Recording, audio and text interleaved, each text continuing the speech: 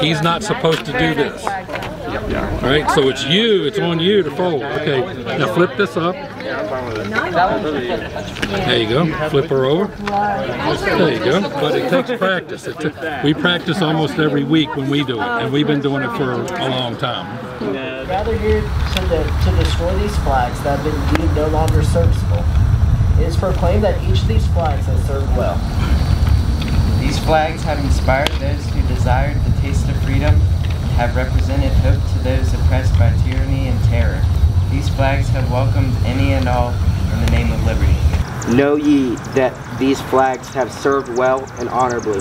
Their stars and stripes have been loosed to the winds of freedom and have been basked in the light of liberty. I pledge allegiance to the flag of the United States of America. I'm retiring this flag in honor of Corporal Pete Pirro, United States Marine Corps, whose body I dug out of the Beirut barracks in 1983, and to the 16 colleagues I lost in the Pentagon on 9/11.